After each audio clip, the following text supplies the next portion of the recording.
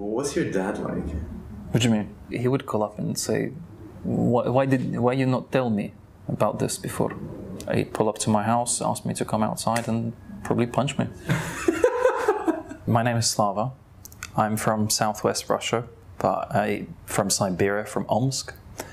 I was christened as a Russian Orthodox person. I went to church maybe once or twice. So the first time for my christening, the second time, I can't really remember why I went there.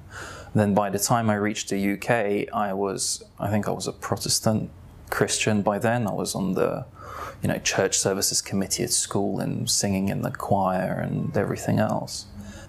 The thing that attracted me most to Islam, and I repeat this time and time again because everybody asks me the same question, is that it makes sense.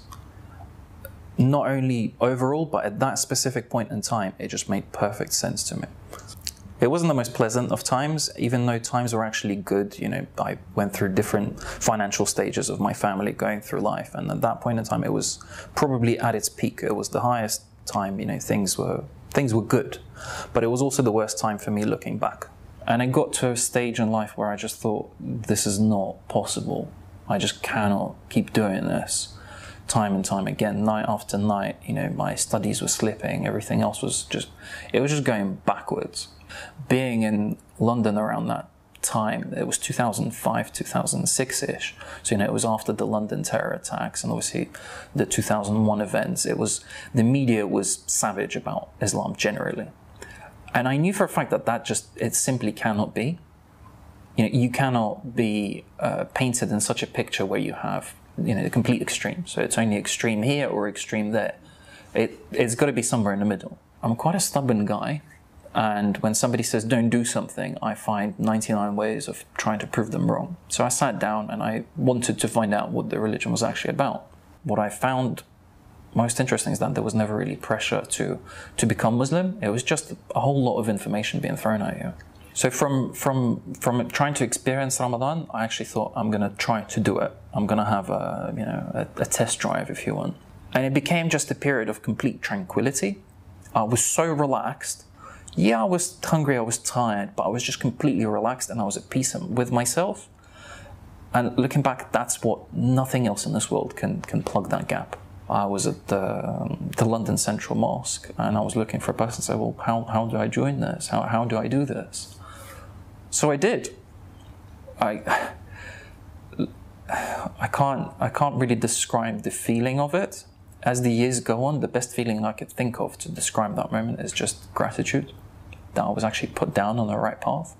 And that all of the concerns that I've had, they've not really materialized. My biggest concern back then was, how will my parents take it? How will my friends take it? How will everybody that I know, including my roommate at the time, who was actually one of the biggest opponents of me joining Islam, how would he take it?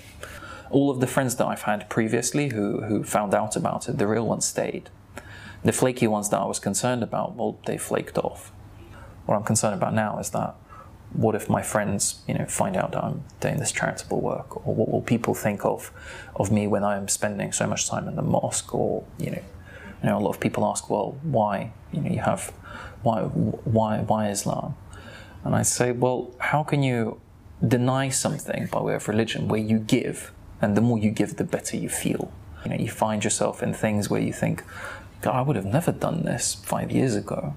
Now that I've accepted Islam, I have a clear structure, I have a clear guideline. 9 years ago when I accepted Islam, there wasn't half of the things that we have now. Every morning I wake up and there's some Islamic news on my phone, because it's just set as an update. If I have some free time, I download a podcast of an Islamic scholar. And it's just fantastic. There's so much knowledge around you. All you have to do is focus on it.